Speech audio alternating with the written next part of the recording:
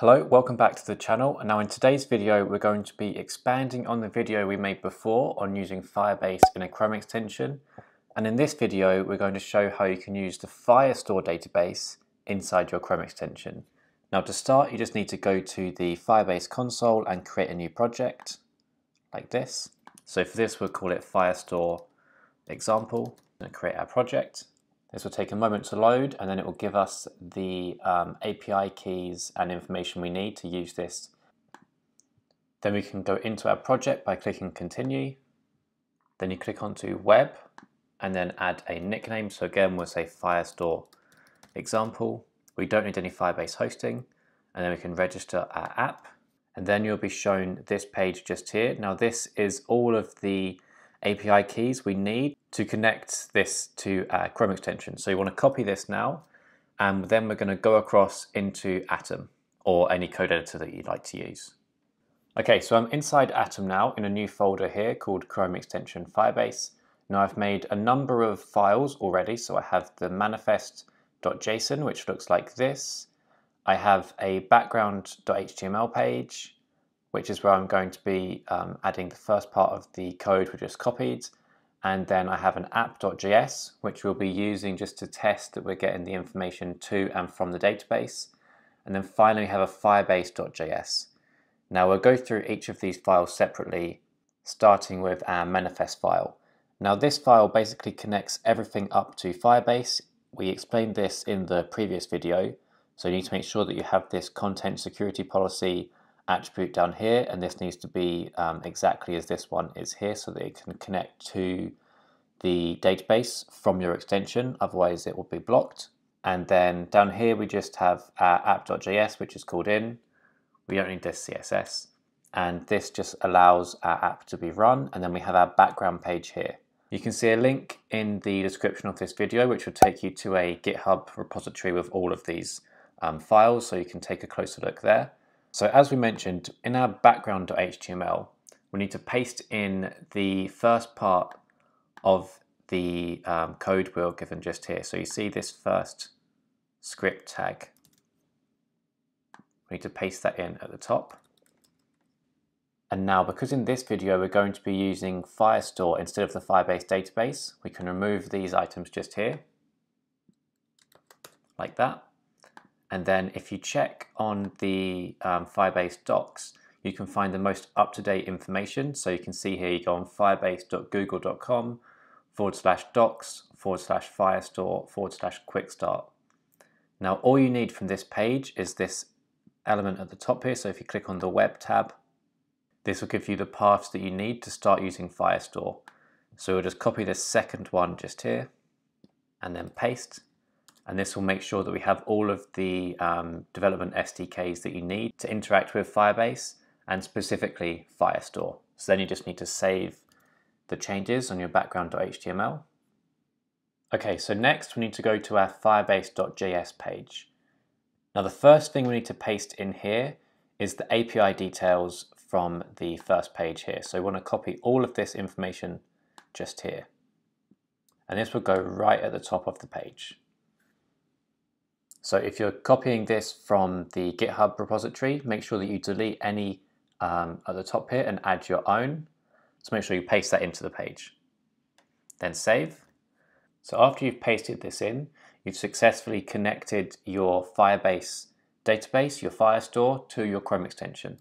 So if we save this now and we go into Chrome and actually run this extension, you should be able to see in the console log the information from Firebase just here. So if we go back to our background.html, when this is opened in the page, it will run these files. So it will first connect to the Firebase app, it will add in the Firebase Firestore, and then it will connect our firebase.js page. When that runs, it will use all of our config information that we've pasted in, initialize the Firebase app using our config information, and then it will show this log onto the page. To check that this is all happening correctly, we're going to go into our list of extensions and find our new extension. Okay, so once you've loaded the unpacked extension, you want to find the folder that you've made this inside. So for my example here, it's Chrome extension Firebase. I then load it up, And then if we click on this Inspect Views link just here, it will open a new window. And then we just want to click onto the Console tab, and we can see the object here which is shown from our firebase.js page. So we can see here is the console log that we mentioned a minute ago, and here's all the information coming from Firebase that shows that we've successfully connected this to our extension.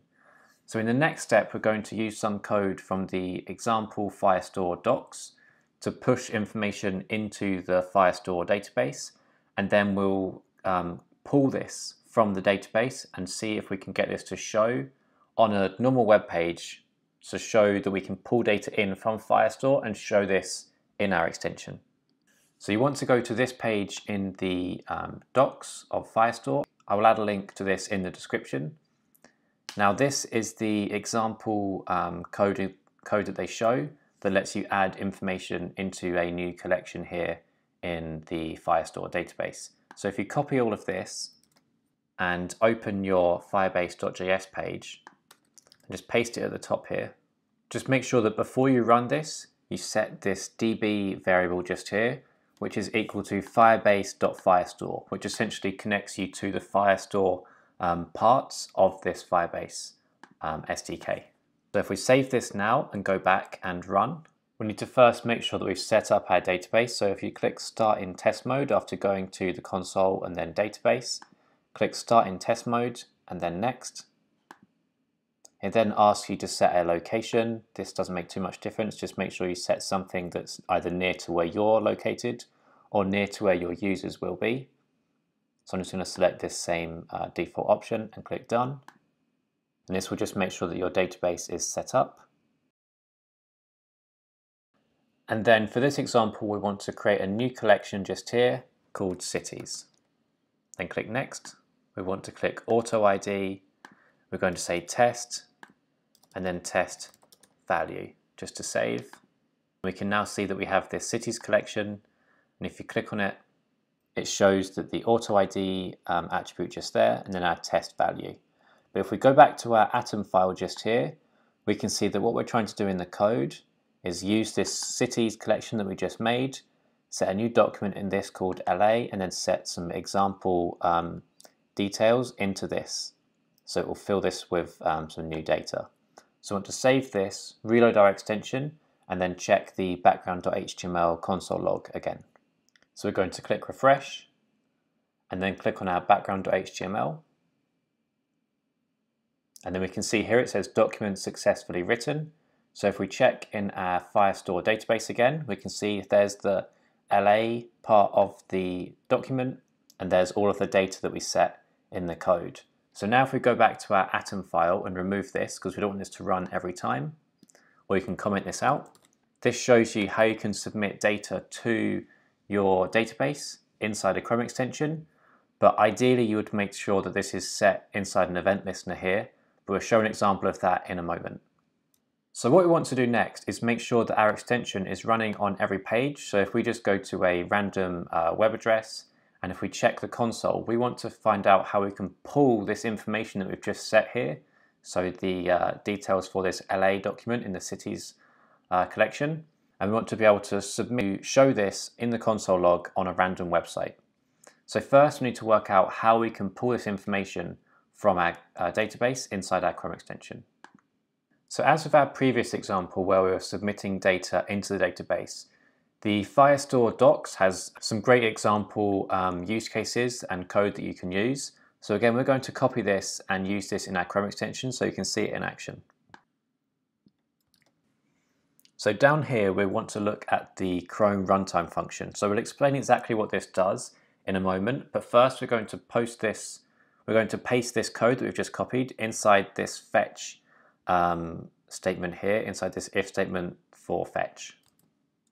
So we can see that this code here is again calling the db variable just here, which we set. We need to make sure actually that that part isn't commented out, that we set up here, and it's going to then look for the collection of cities, and we want to look for the document of LA, and then down here, if it finds any information, it's going to log it to the console, but we don't want to do that just yet. We want to submit it back to our app.js page. So for now, we're going to take this part out just here, and comment this out, so we can use this in a minute. And the same thing down here, we know that there's no information returned, so this is going to be our message, and the same for this part down here. And there's our variable we want to send. Instead of just logging this to the console like we were doing before, we need to create a separate function called response, or as we've set up here, it will be shortened to just RESP. Now here we can set a type, so here we're going to say result, and because we managed to find data this time, we're going to say success. Now in the previous video we made, we were fetching from the Firebase database, which sends data back to us in this snapshot object just here. But because we're using the Firestore, we're going to change this now to data and the doc object, which is set just here. Now this will make sure that this is actually sent back to our app.js. So we'll show a clear example of how this works in a moment, but now we're just going to set an error message in case no data can be found. So again, we want to paste this same information, but instead of the status here being a success, it's going to say error. The only data being passed back will be this error message just here.